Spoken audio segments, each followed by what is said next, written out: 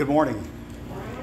I believe it necessary, if only briefly, just to kind of give a quick summary for our guests who have been here for the last few weeks, and the ones that are here, of course, today, is that the Christian church itself is actually what you would consider a frontier church. Where we were founded, and this, of course, is getting before my sermon, but just to kind of give you a quick rundown of what the Christian church actually is, we were started in the late 1700s.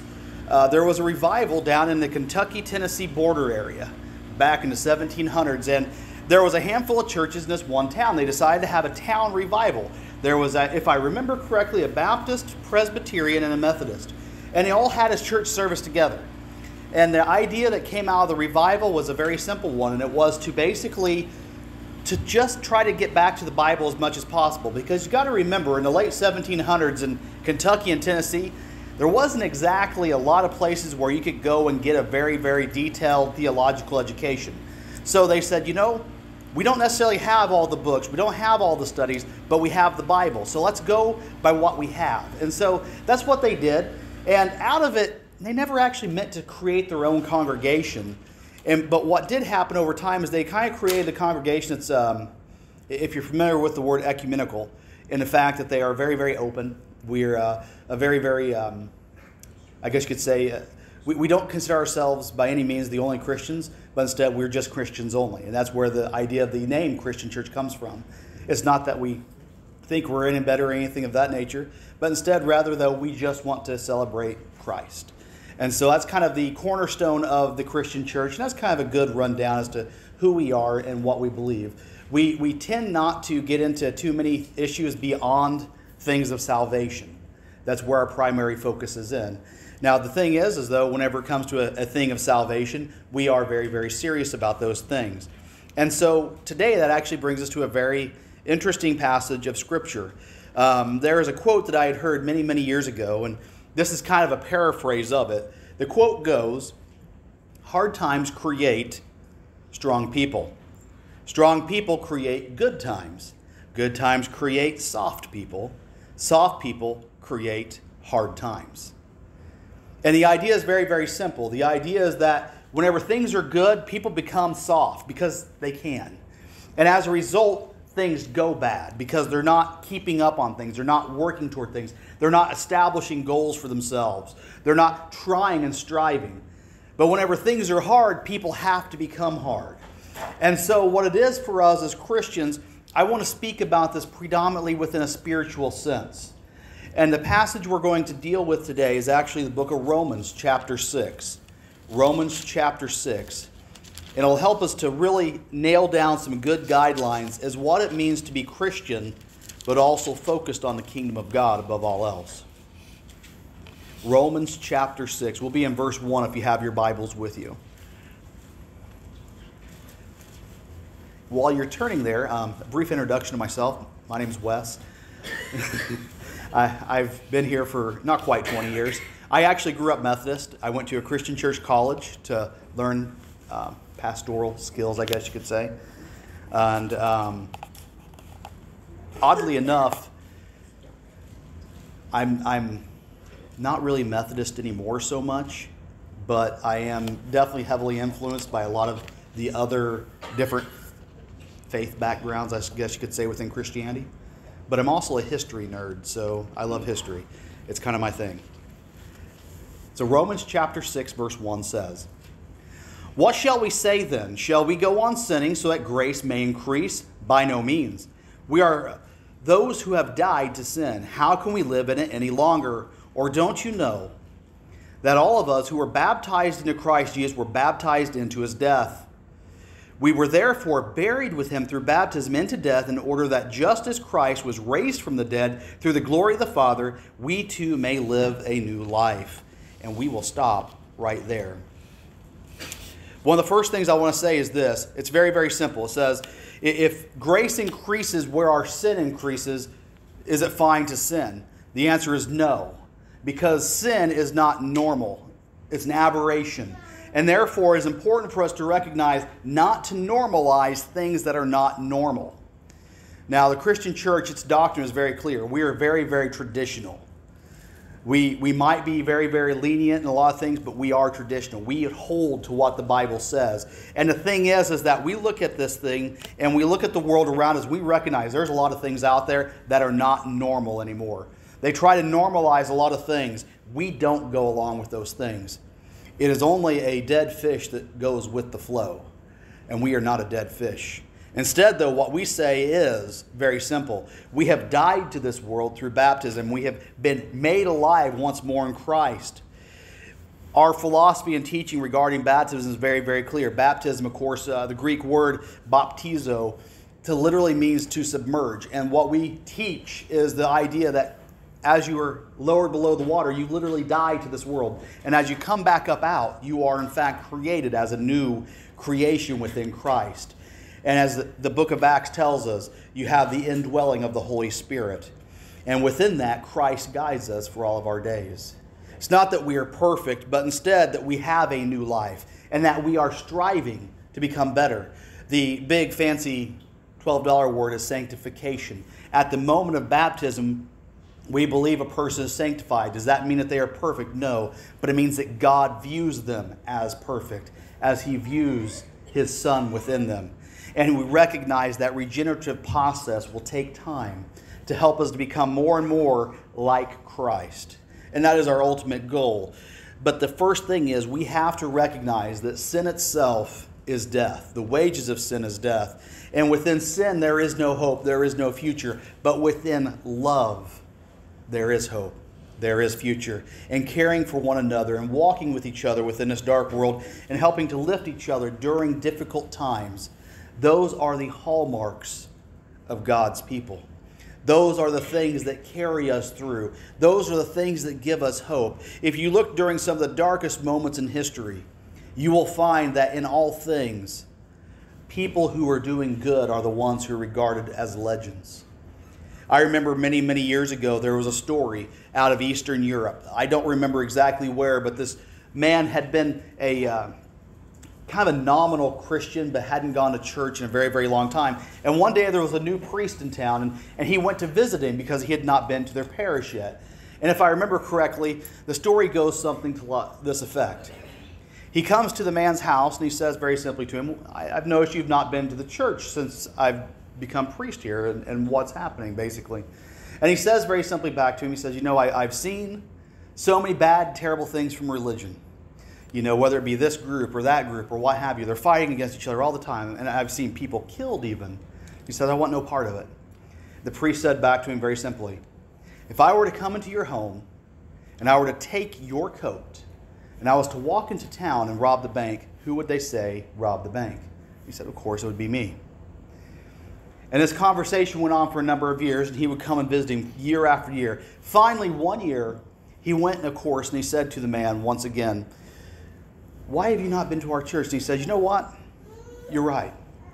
He said, the simple truth is you have worn the coat of Christ well. You see, the truth is we as Christians, we are donning the coat of Christ, and we are walking as representations of Him within this world. So people look to us as guides as to what it means to be Christian. Doesn't mean we're perfect, but we have to do our very best to wear that coat as best we can. Because people, this may only be their only opportunity or only exposure to knowing who Christ is through the actions that we take. And so therefore it is important for us, if we're going to carry the name Christian, to make sure we leave as good impression as we can, not for our own sake, but for the sake of others and for the honor of Christ. And so it is important for us to wear the coat of Christ well. And one of those things is to rebuke sin within our own lives, to walk away from it, and to live as good as we can. It doesn't mean we're going to be perfect, but it means we're getting better. Let's read on. Verse 5, it says, for if we have been united with Him in a death like His, we will certainly be also united with Him in a resurrection like His. For we know that our old self was crucified with Him, so that the body ruled by sin might be done away with. So we should no longer be slaves to sin, because anyone who has died has been set free from sin. Now if we died with Christ, we believe that we will also live with Him. For we know that since Christ was raised from the dead, He cannot die again. Death no longer has mastery over Him. The death he died to sin once for all. But the life he lives to God.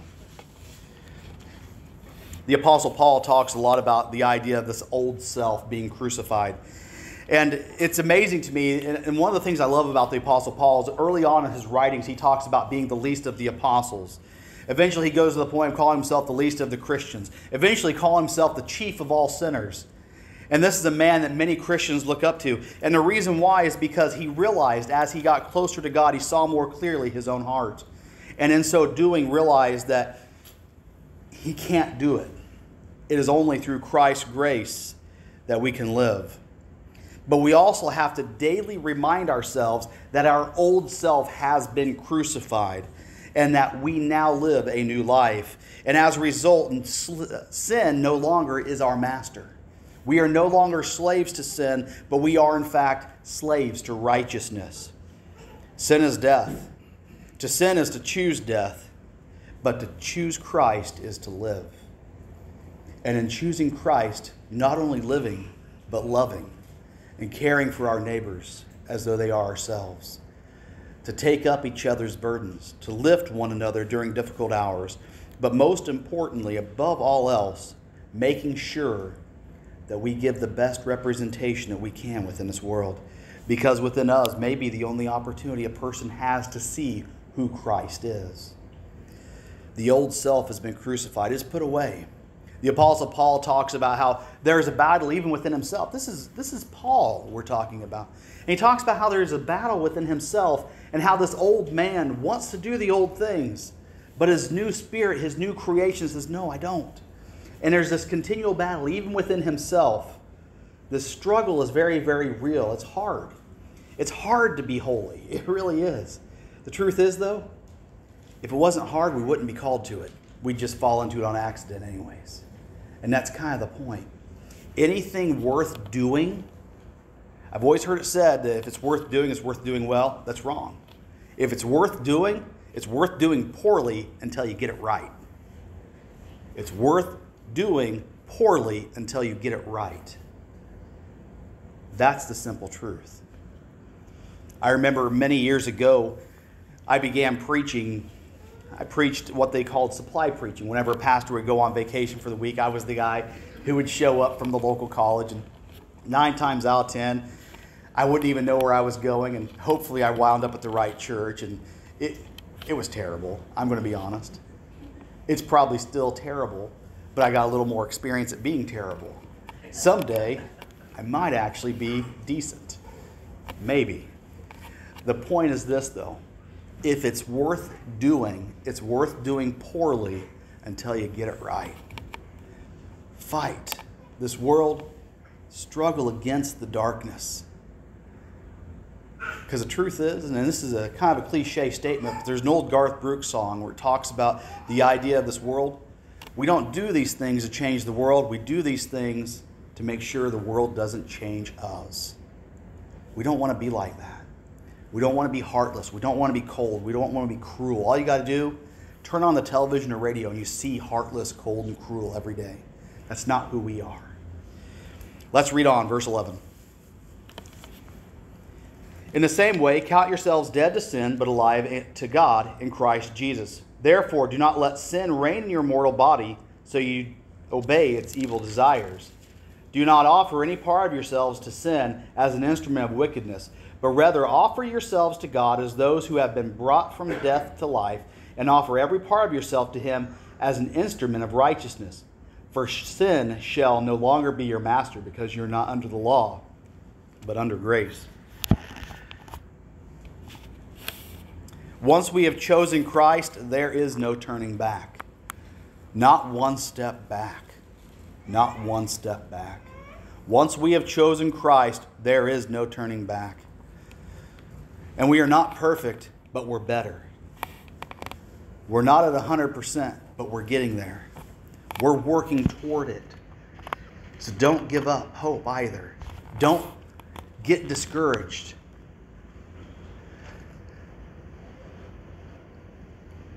The word escapes me at the moment. But there's a very simple idea that eventually if you become discouraged too much, you just give up. And that's what the world wants to do. It wants to beat you down to the point where you think evil and darkness is won. But the truth is, 2,000 years later, here is the Church of Christ, and lightness still shines. So it is for us to recognize that we cannot turn back, but we must share that gospel, that truth, that hope, that light that is for the world, for all. We're not perfect, but we're better. And we're getting better every day.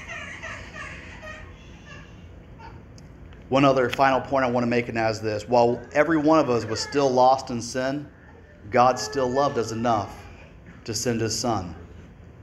There's not a single person out there in this world that you have ever met that God doesn't love. Not one. Keep these things in our hearts and our minds to guide us the way that we deal with one another, but more importantly also to recognize the importance that God puts on every single soul.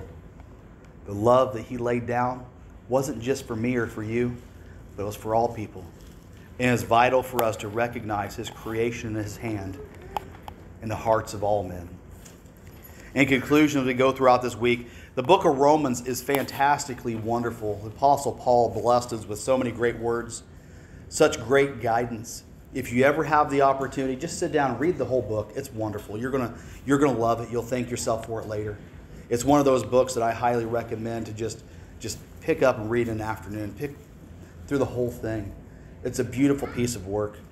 But remember these things. Sin is not okay. It's not okay to live in sin. It's not our futures. That's our past. But also remember that we are now united with Christ, and we represent His church. We represent His hope within this world. Do it the best we can. We're not going to be perfect, but we can become better. But above all else, always remember, we're no longer slaves to sin, but rather slaves to His righteousness. If you would, our closing hymn is page 528, and please stand.